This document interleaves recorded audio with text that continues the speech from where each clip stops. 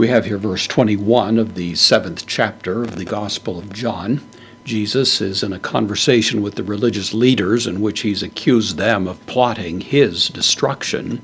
That brings out of the crowds, who are apparently listening in as third parties, some remark to the effect that they don't know why Jesus is apparently overreacting that much, saying in effect, in the idiom of the day, you must be nuts to be thinking that they're harboring such harsh attitudes toward you.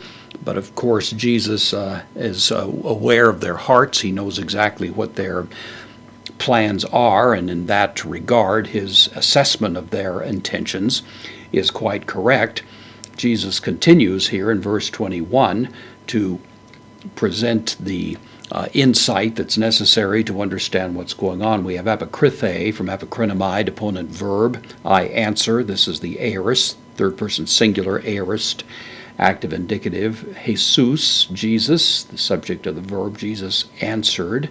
Kai apen, second aorist verb. Lego, I say. This is the third person singular aorist active indicative. Autois, to them, the dative singular masculine pronoun. So Jesus answered and said to them, hen. This is the word for one, the adjective one, in this case modifying ergon, so one work, epoiesa from poieo, I make or I do. This is the first person singular aorist active indicative of this contract verb, so one work I did. Kai pantes. This is the nominative singular masculine of pan, which means all or every. In this case, it is associated with the subject of this verb, thaumadzeta, which is the word you marvel, so we'd put it together, all of you marvel. So one work I did and all of you marvel. This is Jesus' response now to the religious leaders, although it may also involve some response to the crowds as well.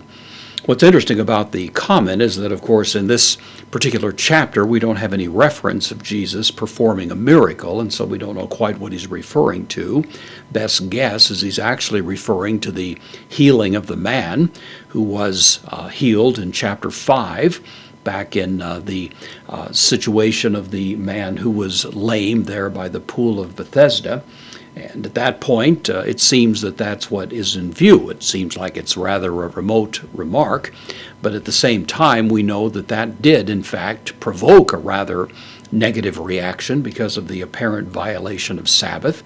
Now Jesus has come back for the first time, even after all these many months, and the harboring of malicious intent has not gone away, that they're like before him with a sort of hair trigger, just waiting for him to do something wrong so that they can mobilize their angry attitudes against him in some kind of destructive fashion.